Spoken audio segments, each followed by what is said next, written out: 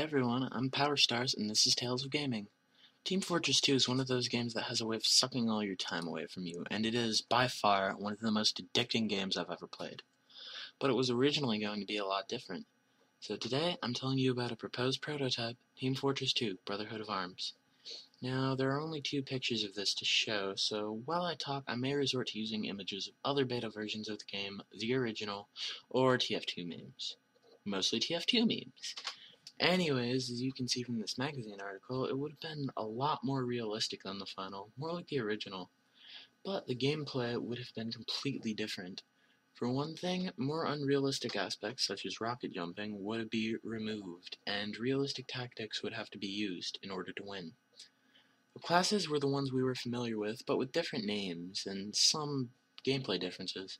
For instance, the spy would choke enemies to death rather than backstabbing them. There were also 3 new classes. Instructor was the bot who taught players how to play the game. The officer would lead the players in an attack and charge them into the enemy base. And the commander would be the most important class in the game. He'd be able to see the entire map as well as issue orders in real time and control squads of players.